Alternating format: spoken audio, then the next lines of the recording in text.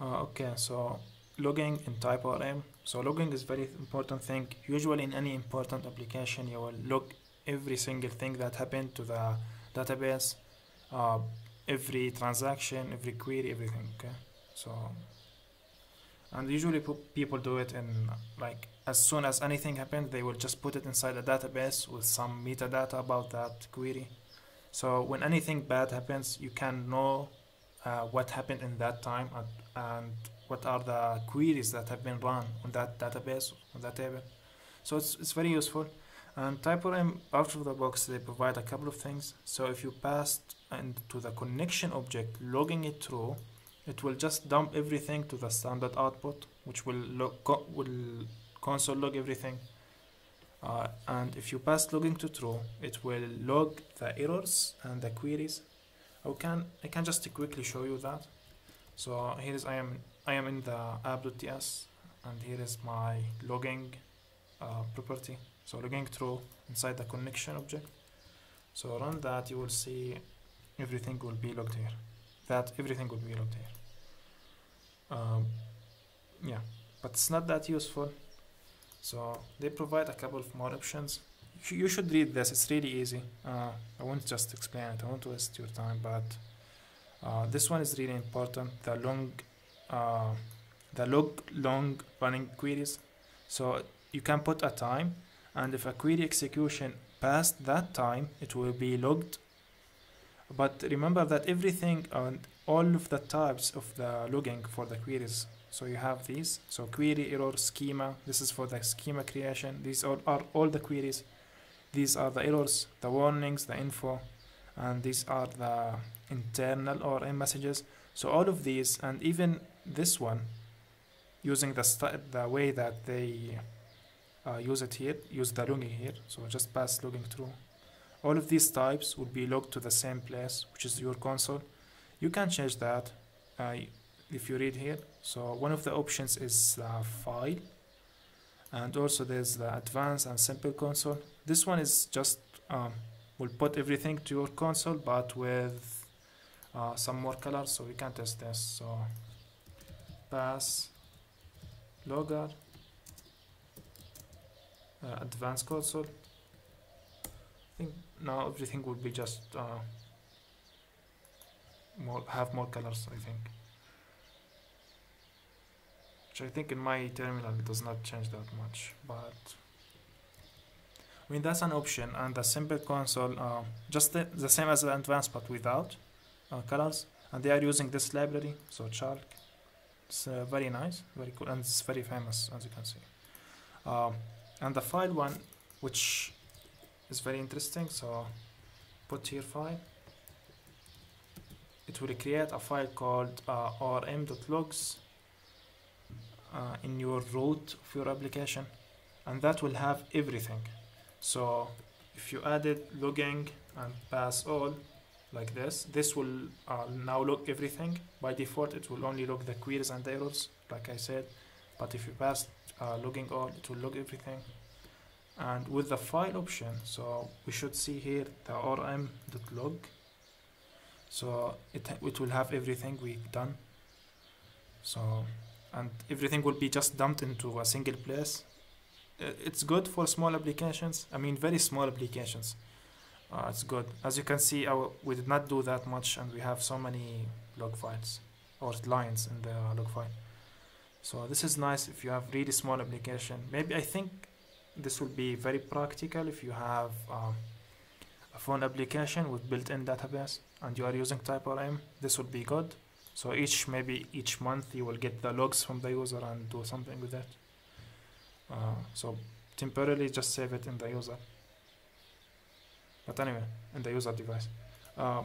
In my case, I will just use a custom logger, because in a real world application, you will just save every type of logs into a specific place. So each one of them will be saved into a specific table, maybe in the database. But in my case, I will save each kind into a specific log file, just to give you an example. So yeah, let's just start. And here is the documentation for the section. I'm going to provide an example for it. So I will create a folder called logger in the root, and inside of it I will have this custom logger.TypeScript, which is empty for now.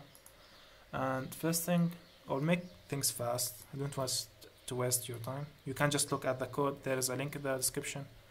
So I will import the logger and the query runner interfaces from TypeORM, and I will import. Sorry, before that, I did not told you the package I'm using for the logging. So I won't just use anything from anything that I wrote. I will just use Winston.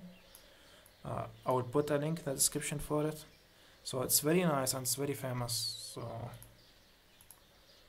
So let me show you how you can install it. So open just your terminal and npm install Winston like this. And after you do that, so npm install add types, then winston-d. So this is the type, so you can import it in a correct way in TypeScript.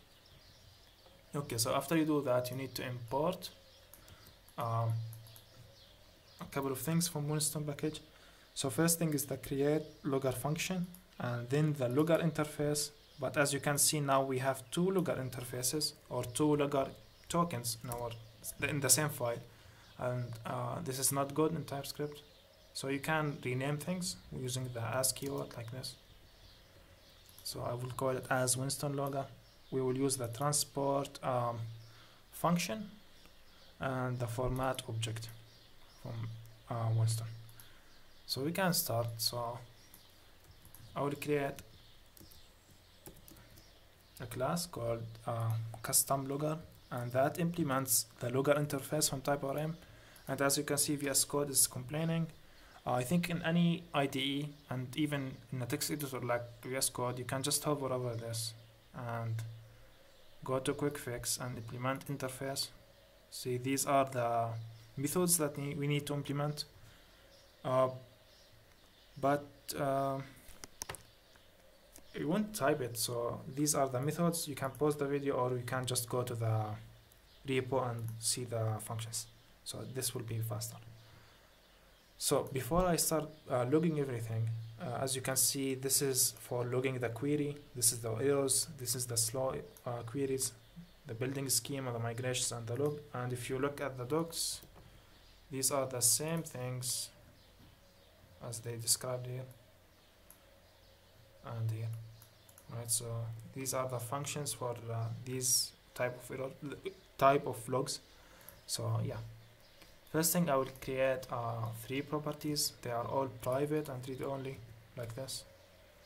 So the query logger. So this is for each type. I will create its own logger.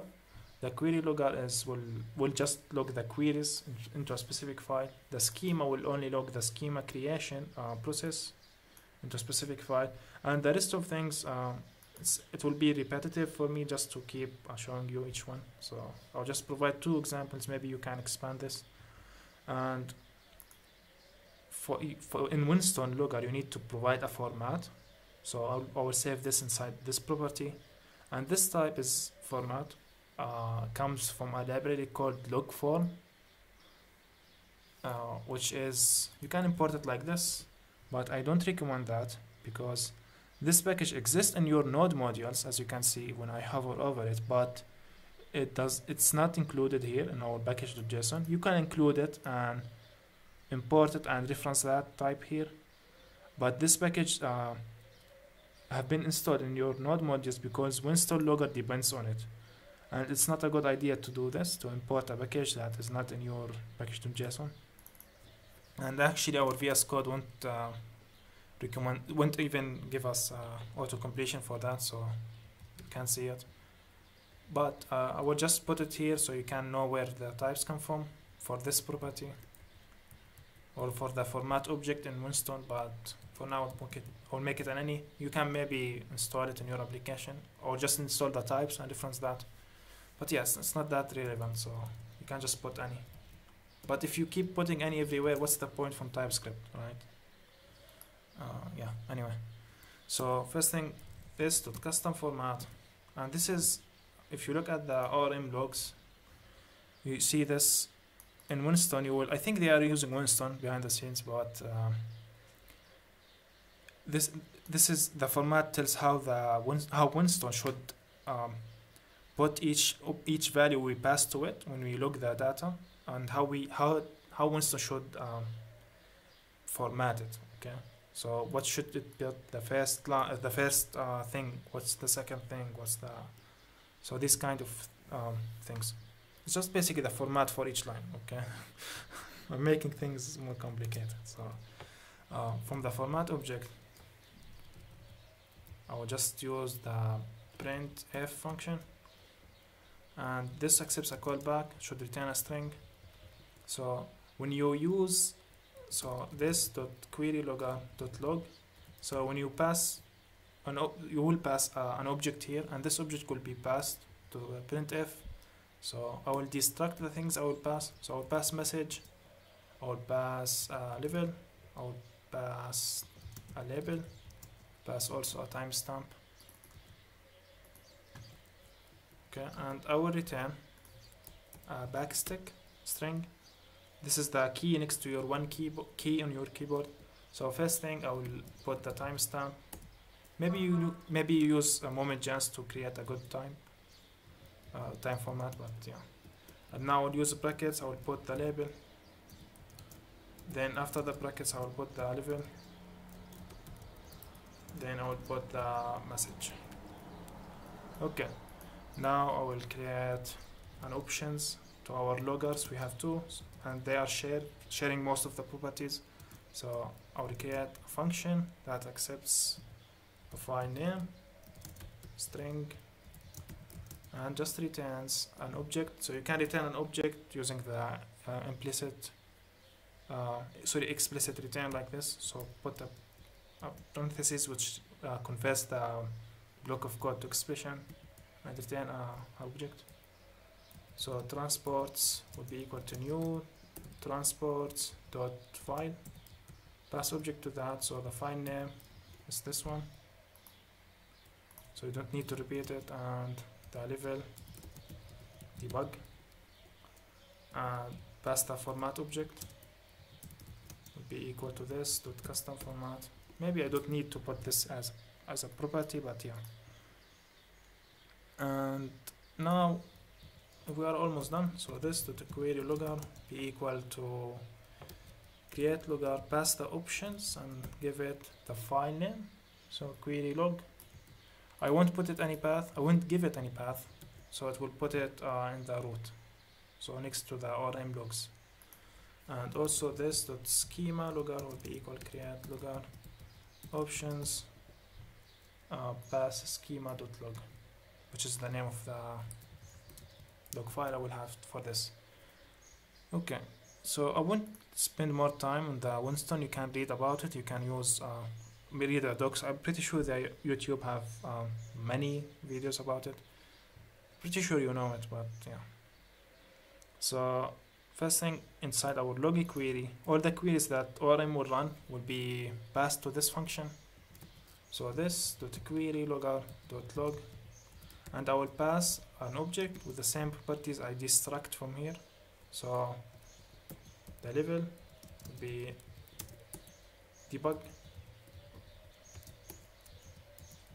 and the message will be the query dash the parameters if they are exist. So sometimes they don't. So stringify the parameters.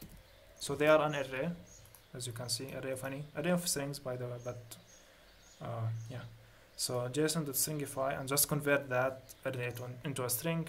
So if that exists, do this. So if that exists, do it. Else, just put an empty string. Now that the timestamp would be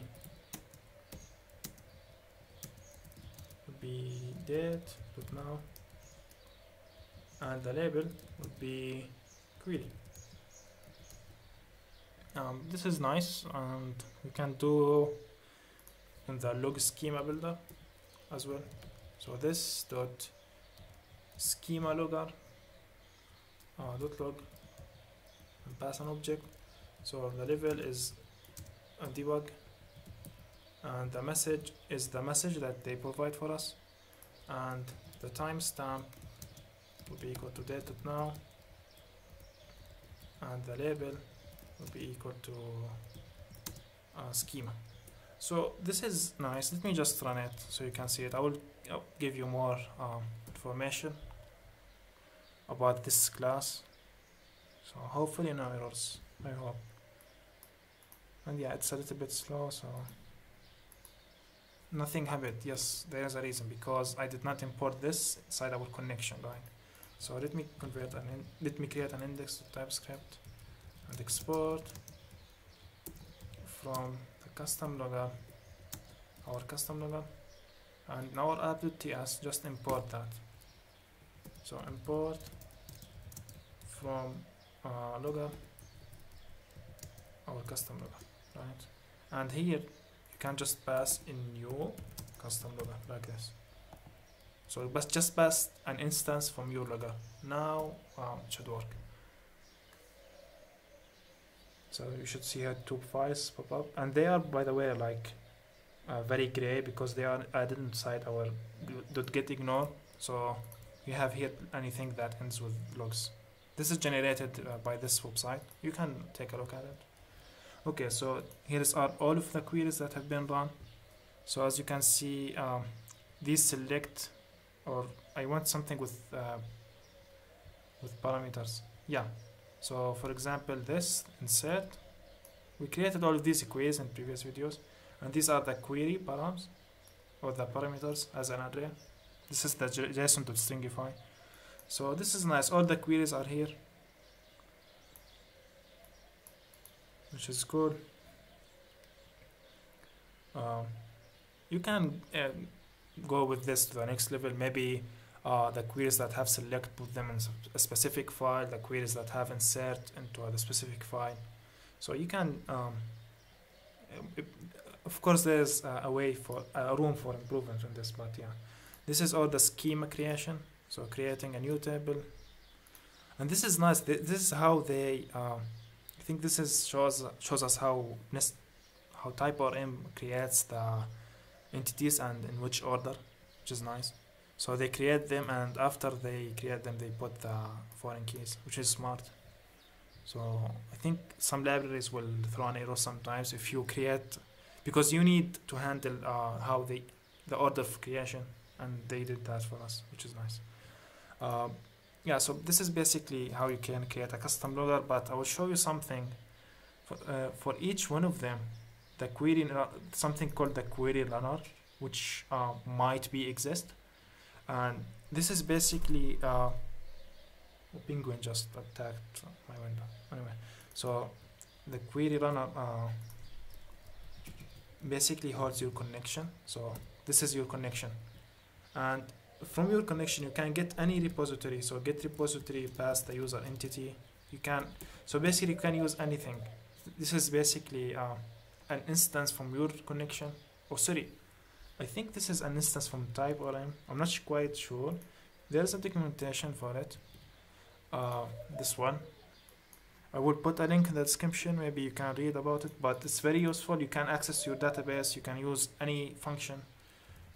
As I said, from the connection, you can get your repository, which is nice. So you might want to do some things using the database. So you don't need to put some. You don't need to pass the connection here in the constructor like here. You can just use the query runner object. So I think that's the basics. Of course, this is not a complete functional logger, but yeah, at least it's a starting point. Hopefully that was helpful in any way.